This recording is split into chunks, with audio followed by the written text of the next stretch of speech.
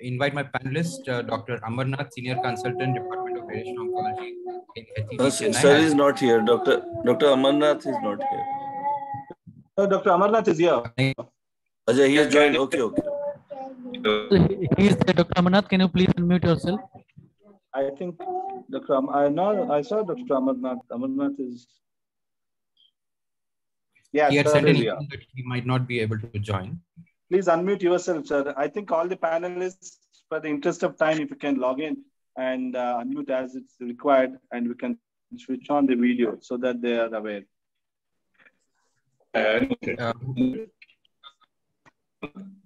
Is Dr. Amarnath here, sir?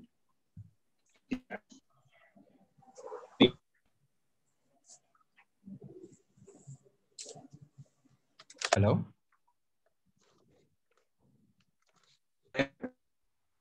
Please check with others. He already informed me he is not able to join. Okay. Dr. Arun Lal, I can see sir is here. Yes. He's a consultant in Department of Radiation Oncology in MVR Cancer Center and Research Institute in Kerala. Dr. Parthasarathy Bhattacharya, radiation oncologist at Mahatma Gandhi Cancer Institute. Is Dr. Parthasarathy here? Yeah, I'm here. Dr. Prahlad Yathiraj, Associate Consultant, Head and Neck Skull-Based Surgery, Department of Radiation Oncology, Rela Hospital, Chennai. I am here. Yeah, I'm here. Thank you. I don't know why it says skull-based surgeon. I'm not a surgeon. That was on the website long time ago. Sorry for that. Yeah. Dr. Sanjukta Padi, Associate Professor, Department of Radiation Oncology, from Acharya Harihar Postgraduate Institute of Cancer, Cuttack. Is Dr. Padi here? I am here. Good evening, all. I am here. Thank you, Karan. Thanks for joining. Dr. Shivshankar Kotni, Professor, Department of Radiation Oncology, GSL Medical College, Rajahmundry, Andhra Pradesh.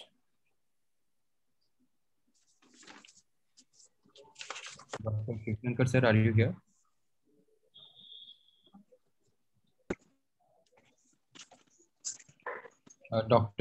Moving on, Dr. Venkat Krishna, Radiation Oncologist at Mahatma Gandhi Cancer Hospital Research Institute, Vizag. Welcome, sir. Thank you for joining. Dr. Vinay Muttagi, Senior Consultant, Department of Radiation Oncology, HCG, Bangalore.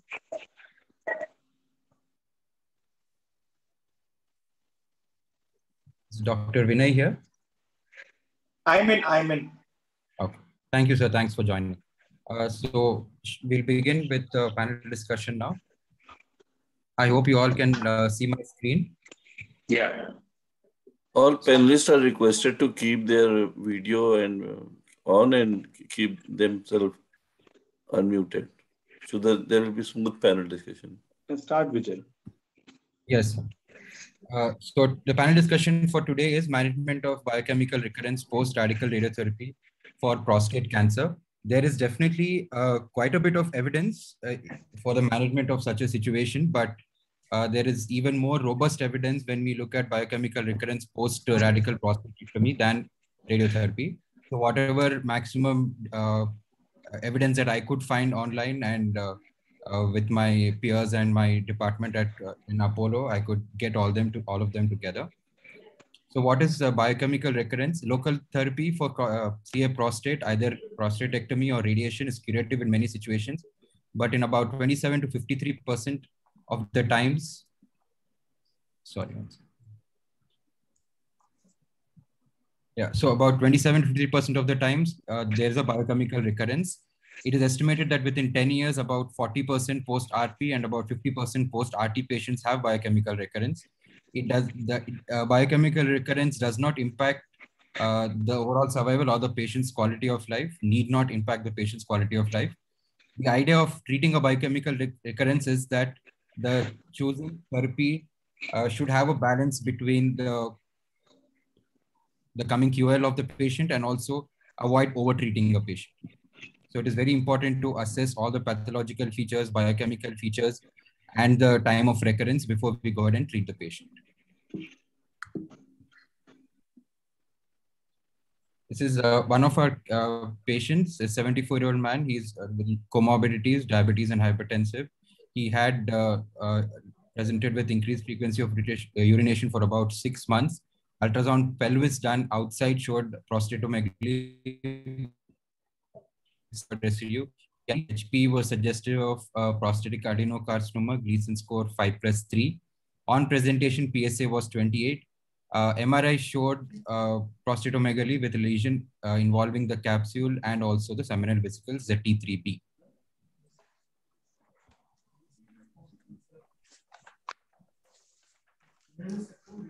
So just an added information on this HPE, there 8 out of 12 scores were positive. The patient received 2 doses of neoadjuvant hormonal therapy, that is with injection leuprolide. First dose was given a monthly dose and the second was given a 3-monthly dose. Then the serum PSA after the neoadjuvant hormonal therapy had come down to 4. Then we have treated him with EBRT, obviously elderly gentleman with comorbidity. So this was an easier and more sensible way to go. Treated with EBRT 3 years back. He received 65 gray in 26 fractions at 250 centigrade per fraction in both prostate and seminal vesicles. And we also did a 200 centigrade per fraction treatment to the pelvic nose, total dose of 50 gray. The serum PSA post-RT was 0.56. The ADT was continued along with RT and also adjuvant for a total duration of about 24 months. The NADR PSA during this 24 months was 0.14. And the PSA presently now is 4. So first and foremost, defining a biochemical recurrence. I think Dr. Arun also can take over.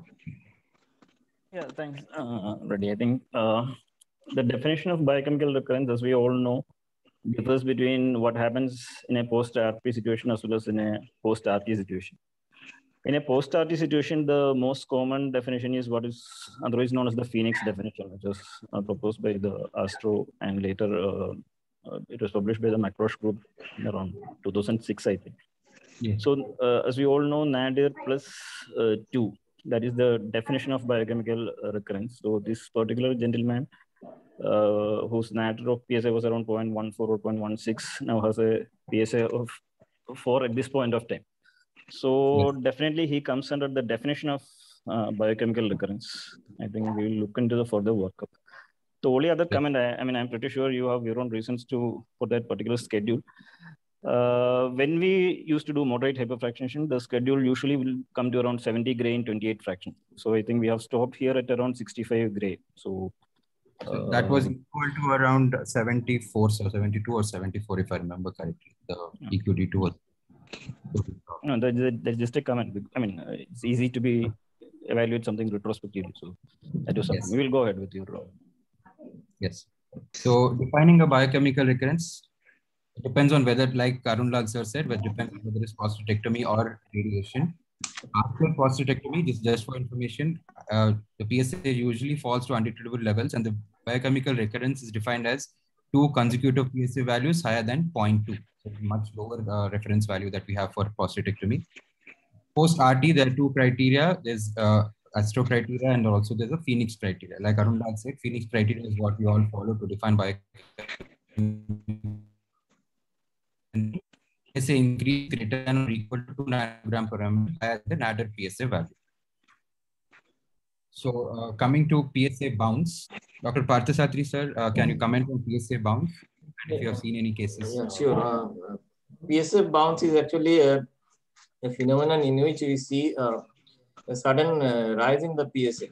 So this rise in the PSA is supposed not due to the disease process as such, but it's more of a cell-mediated immunity in which probably due to cell kill by during the radiation. So he experienced a rise in the PSA above and beyond the level, the Nadri value. So after receiving his radiation, his PSA is supposed to drop within a period of gradually over a period of year and a half to 2 years. But during the process of drop, we see sudden spike in the bounce. So the duration of the bounce, how many days the bounce will be, is nothing much of that sort is known. But we should know that PSA bounce exists, And it is also wise to take a decision based not on the bounce, but over and above the finished definition of 2 nanograms. So we should always think about the bounce phenomenon, but such we should also have the finished definition of a recurrence back in the back of the mind while we think of any recurrence in the prostate or something else. So the bounce as such gives an idea. We have something, the immunity process is trying to kill the cancer cells, and the PSA is transient rise in the PSA is there, which is not very much specific for the disease process as such. Yes, sir. Thank you so much for that. So as rightly said, PSA bounce is something that we need to be aware of, and based on this, we should not come to a conclusion that it's a recurrence and start treating the patient. So there is this meta-analysis on PSA bounce post-radiotherapy. So the rate of bounce, according to this study, in the meta-analysis, it was found that the rate of bounce, it happens around 30%. The amplitude was around 1.3. Time to occurrence of bounce was 18 months, which again, sir has mentioned correctly. Nadir value was 0.5. Time to nadir was about 33 months.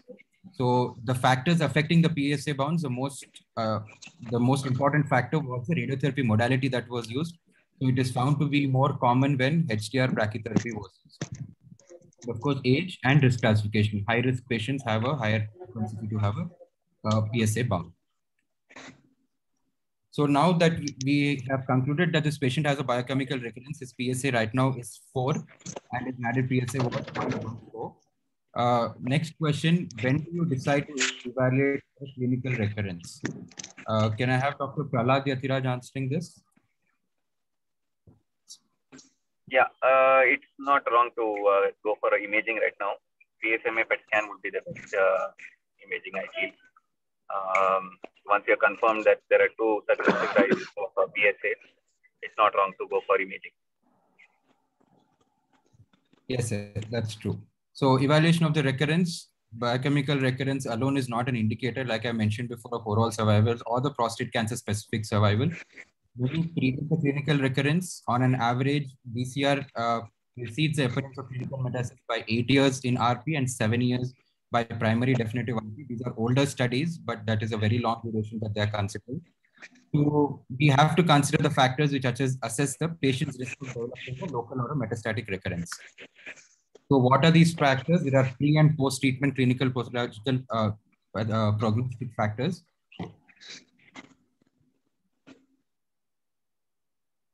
Moving to Dr. Venkat Krishna, sir. Yeah. In this situation, would you consider any of these factors, or would you go ahead even if the patient is asymptomatic just by diagnosing the PCR and evaluate? So I would definitely consider the PSA doubling time. So yes, if the PSA doubling time is more than 1 year, I would still wait rather than not imaging the patient. So another thing is, if it's lesion score earlier, if it's more than 8, he is supposed to be in a higher risk. So I would tend to evaluate these patients who have a Gleason score more than 8. Yes, sir, that's true. So that is very correctly mentioned. PSA doubling time is one of the most important prognostic factors. The cutoff value most commonly used, and most of the guidelines also suggest, is less than 6 months versus more than 6 months. Suggest 10 months as the cutoff, but what we usually uses 6 months, and a PSA velocity of more than 2 nanogram per ml. So these are some of the factors, but in this situation, in this patient, because it is a T3B lesion, pathological features, PSA was more than 20. And the PSA doubling time is what I didn't mention before, but within a period of about 6 months, the PSA has gone from 1.5 to 4. So all these factors tell us that this patient is a high risk for a local recurrence or even for a metastatic recurrence. So evaluation is important. So for a BCR after RT, PSA doubling time of less than 3 months is the highest prognostic factor, clinical stage T3B and higher, Gleason score high, and a BCR within 3 years of RT.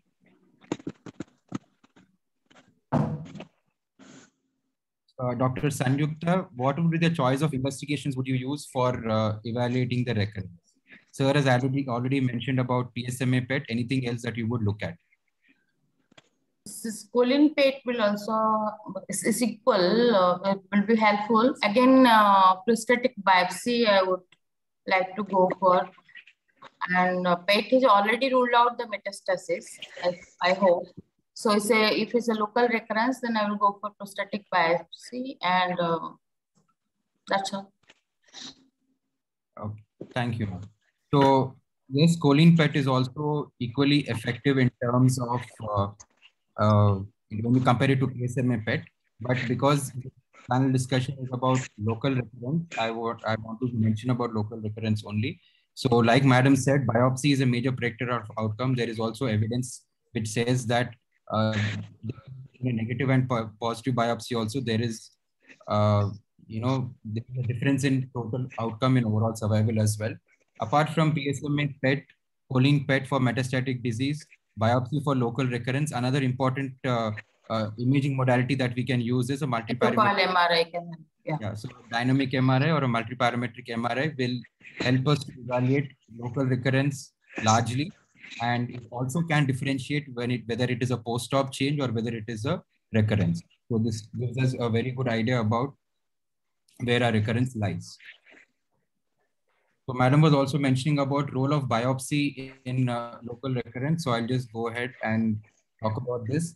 So there is a study which showed the outcomes following a negative prostate biopsy. So in this, patients underwent biopsy 41 months after radiation. They were followed for a maximum of about 5 years. 32 patients, that is 43 patients of them developed metastasis and 15% died of prostate cancer. 5 of the 9 patients with sequential biopsies had a positive second biopsy. So what this study is trying to say is, they have done sequential biopsies post-RT till the time of recurrence. But in our situation, especially when there is a high-risk disease and a T3P disease, PSA is 4, patient is not really symptomatic for any metastasis. When you're moving more towards having a local recurrence, a prostate biopsy can go a long way in helping us decide what type of treatment that we can use, whether the recurrence is, the Gleason score of the recurrence has changed. It will help us a lot in our future management. So the conclusion of the study is patients with PSA recurrence and a negative post-radiation biopsy have a high chance of persistent local disease progression and death from prostate cancer. So this also we have discussed the evaluation of a metastatic recurrence. The standard of care, as mentioned, the guidelines is bone scan along with abdominal pelvic CT, but nowadays all of us use PET CT. Choline PET CT has very good sensitivity and specificity, but availability and price is an issue. FDG PET also, when you don't have a PSMA PET, FDG PET also is very helpful, especially in a high grade. In some situations where the PSA is not very high, that in this situation is 4, but the patient might end up having a florid metastatic disease. There is also a possibility of transformation of the adenocarcinoma to a small cell or having a portion of small which does not allow the PSA to rise. So in that situation also an FDG PET is very, very helpful. SMA scan, as all of you know, very high sensitivity, 76%, 100% specificity, negative predictive value of 90%, and a positive predictive value of close to 100%. So this one thing I just want to mention, am I audible? Yes, sir. Yes, sir. Please. Dr. Amarnath here. There is a NIF PET scan for bone metastasis. That is the reason one. And another thing is this F18 based PSMA PET is more sensitive than gallium based PSMA PET. But you need to have both PSMA PET as well as the FDG PET to assess, as you said, the higher grade and the well differentiated ones. Okay. Point noted. Thank you.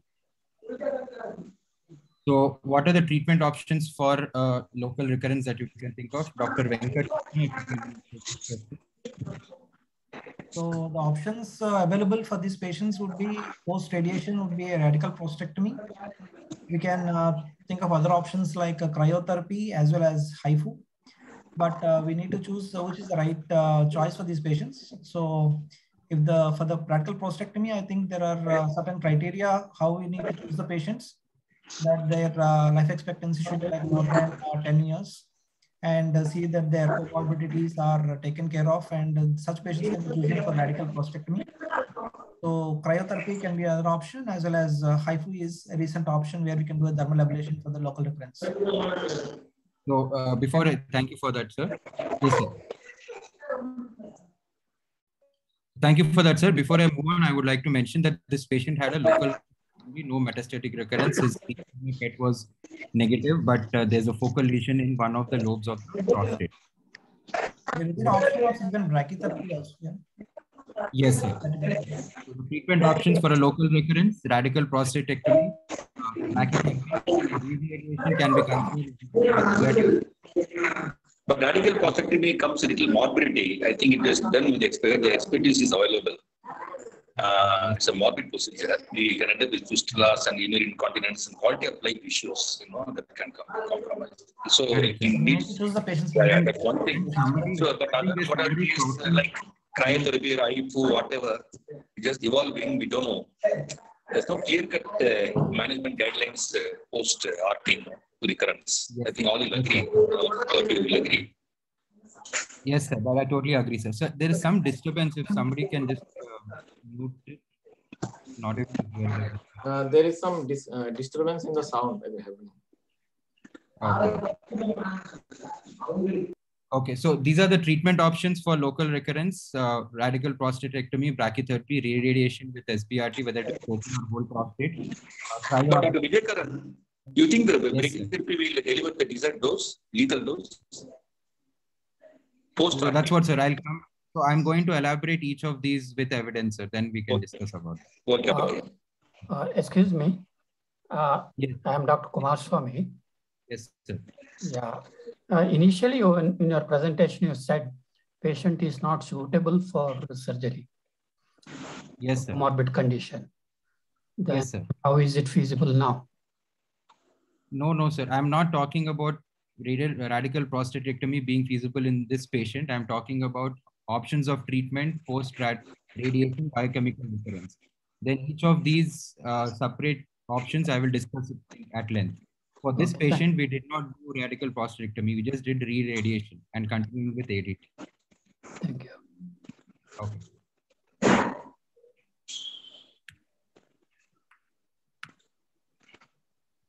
So options for metastatic recurrence. And there is also, I'll just put this in the last, there is also option of observation. So Amarnath sir, if you can continue about radical prostatectomy, because you were talking before, but there's a disturbance in the voice.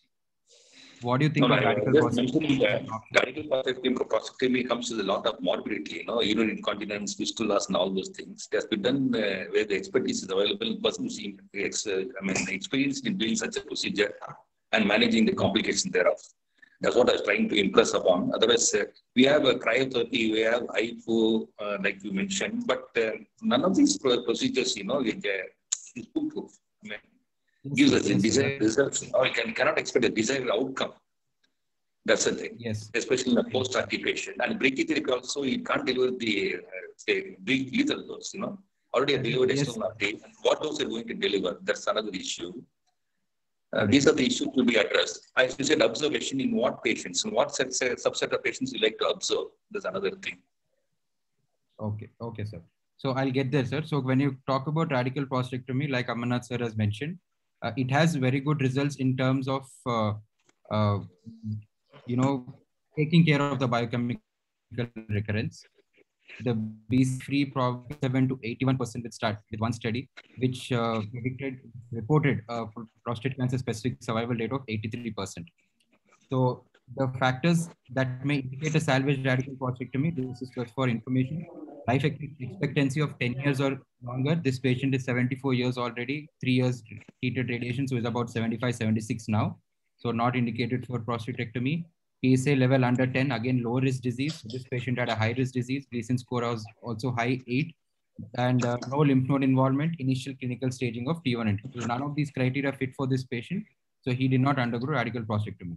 Like Amarnath sir has mentioned, radical prostatectomy has a lot of adverse reactions, increased risk of adverse reactions like fistulas and urinary retention compared to a primary radical prostatectomy. Next, moving to re-radiation. Dr. Parthasathy, sir, your comments on radiation as a treatment option? Yeah, actually, first of all, we decide on which patients to treat and which patients to observe, depending on their clinical scenario and their life expectancy. Suppose we decide on to treat, as you told, the first option, as rightly indicated, is radical prostatectomy. And suppose he is not fit for radical prostatectomy, the other options comes into action. So the second option as a radiation oncologist, which I think about, is re-radiation, definitely. And it's always better not to irradiate a patient multiple times because the side effects will always be higher. But if at all he comes for irradiation, the duration, I will expect a minimum of 2 years, disease-free interval or disease in between the two radiation courses, a minimum of 2 years is expected. Now, whether to give SBRT or whether to give brachytherapy. Now, brachytherapy is the most conformal form of SBRT or high-dose radiation therapy as far as we all know. So if in a well-expertise center, which is technically very good in brachytherapy and they are doing a prostate brachytherapy lots, brachytherapy will give equal results. But also, the case selection on brachytherapy is also important. Usually in few trials, they have shown the T3B or a Gleason score of more than 8. If we have such cases and we select for brachytherapy within a period of 4.5 years, 5 years, they will progress distantly. So they will be relapsing in other sites. So although the local control is achieved in 50% of the cases. So SBRTs and brachytherapy are equally good in good hands, and there are many trials in SBRT and few of the retrospective analysis in brachy also where they give 36 gray in 6 fractions or 30 gray in 4 fractions, and SBRT also same dose protocols are used. So the side effects profile has to be there definitely when you are giving radiation. The gastrointestinal, the genitourinary toxicities, the erectile dysfunctions, definitely those are going to come. Any tumor which is very close to the urethra, brachytherapy is ideally not to be done because of the side effects. And personally, if at all, if I have both the options, I'll prefer brachytherapy from my side. Thank you so much, sir. So there is this systemic review that has taken all the studies which included brachytherapy and SBRT into it. And they have considered together around 1,967 patients. So low dose rate brachytherapy studies showed that, like sir was saying, minimum 2 years, so 70% in 2 years and 50% in 5 years relapse-free survival. This is biochemical relapse-free survival. HDR had similar 74% and 51%. And SBRT was about 2 year biochemical relapse-free survival was about 54.9.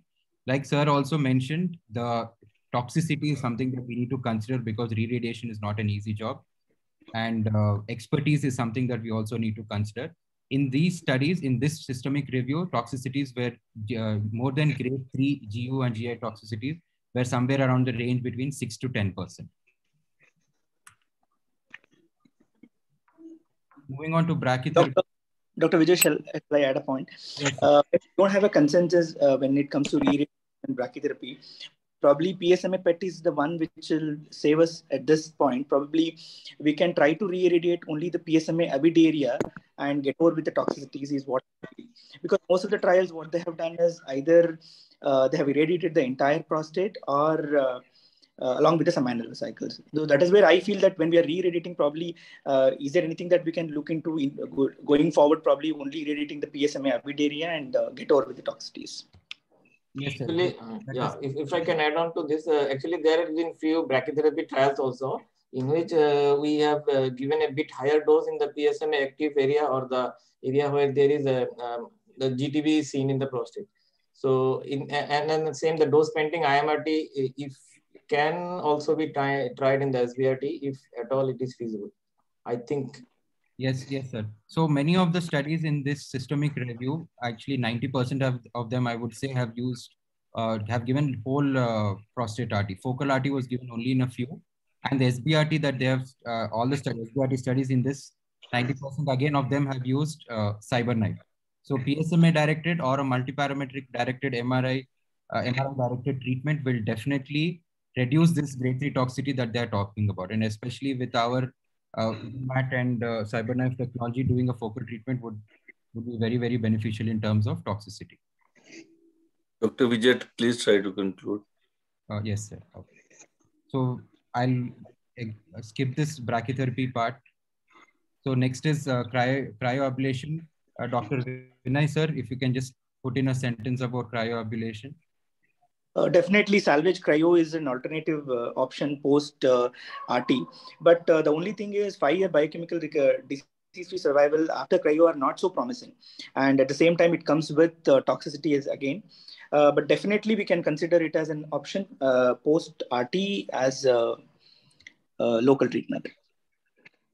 Yes, thank you for that. So yes, salvage cryoablation, we still need robust data, but there is enough data as of now to consider it as one of the options because it has a similar biochemical relapse-free survival compared to a re-radiation that is around 50%.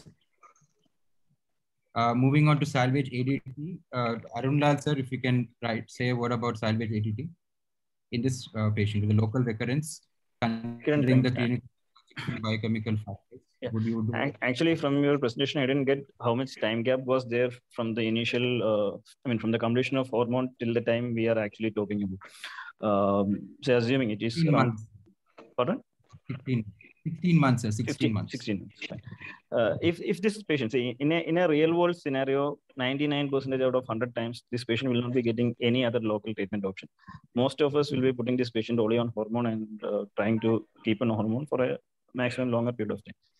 Even if at all I am thinking about any sort of local treatment, be it SPRT, be it brachy, I don't have exposure to hypo or cryo. Still, I will be starting this patient on ADT for sure. So for two reasons. One will be a first step actually. Absolutely. So I'll start him on the hormone. I'll keep him on hormone for 6 more months because any time that I am buying from the time of my first radiation to my local treatment actually improves my eventual toxicity outcome. So definitely will be started on ADT for sure. At the end of 6 months, if some form of local treatment can be offered, that will be offered. There too, only to the of recurrence as much as it is feasible. Thank you. Okay, sir. Thank you. So the European Association of Oncology Prostate Cancer Guidance suggests I just wanted a couple of questions here, Sridhar here. Yes, sir. So, can you hear me? Yes, sir. I can hear you.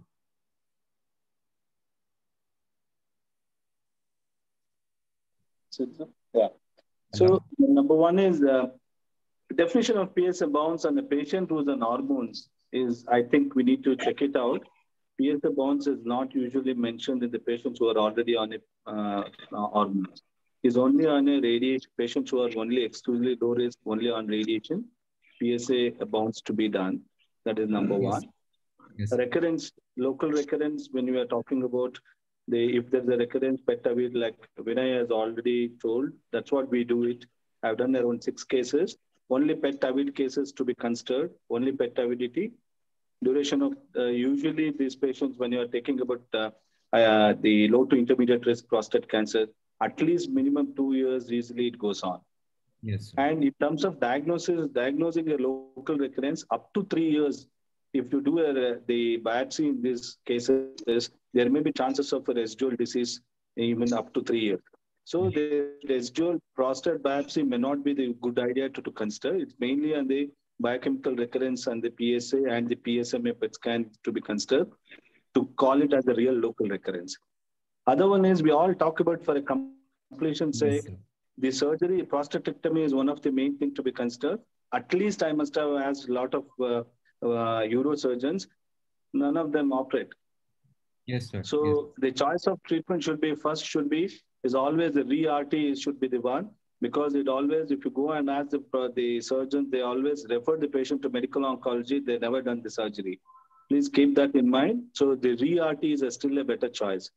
If you consider a re-RT in these cases, so then his PSA is only 4. Think that his hormones was not given. So Mohanlal told that like he would like to restart the hormones. It's still a local residual disease, local recurrence. In my case, probably I don't give hormones in these cases.